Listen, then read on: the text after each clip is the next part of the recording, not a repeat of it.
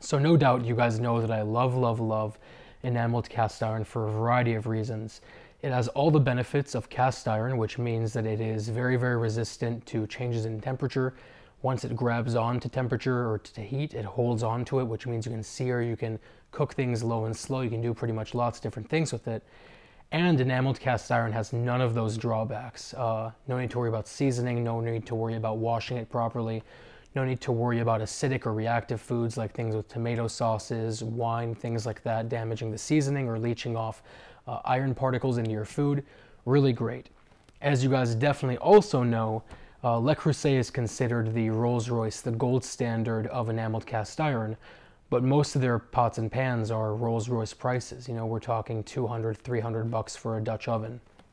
Lodge, which makes lots of, phenomenal, I want to say, raw cast iron pans and pots. Very, very well known for their cast iron skillets, made in America.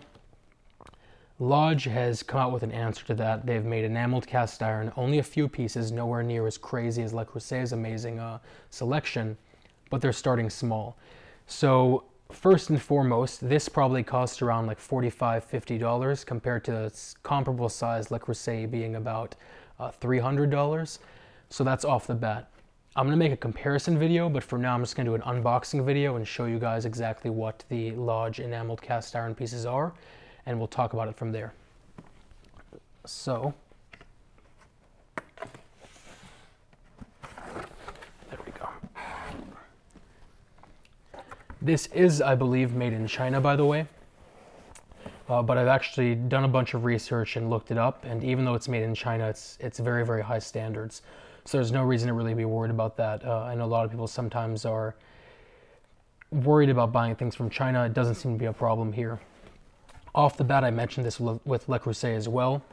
You might think this is raw cast iron, but it's not.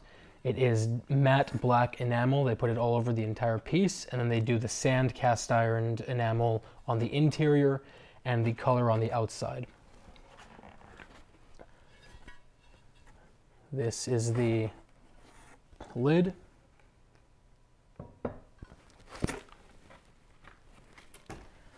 This is the actual Dutch oven. So a few things of note. First and foremost, it has a stainless steel handle, which I'll show you guys right there.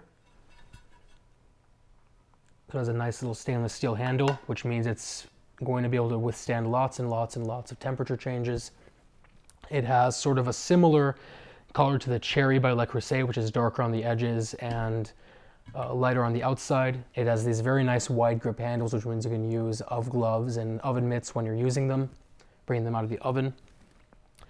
Like I said, I'm going to do a comparison video, but one of the things of note is, I'm not sure if you can tell, it has very curved sides. It has sloped sides, which means unlike Le Creuset that almost has sides going straight down and then out, this is going to give you a lot less area for searing. It's probably only as big as my hand, even though here it's like a hand and a half. So the actual workable surface down there, if you're going to be doing things like searing, is much smaller than a Le Creuset. But then again, it's going to be about, 1/6 the price, so that's something you might want to consider. It's a very nicely built Dutch oven, very nice lines where they have the changes in enamel. I'm just looking it over right now, trying to give my opinions. The finish of the interior is definitely a lot more, orange peely than the Le Creuset. Le Creuset is very smooth and nice. With this, you can tell they didn't really care as much about the final sort of fit and finish of it, but it is very well made. I mean, at the end of the day, it's cast iron, so who really cares? It's enameled cast iron. But I think that if you're looking to save 200 bucks, 300 bucks, you don't really care about the name brand, you're okay with getting 80% of what the item does for 1/6 of the price.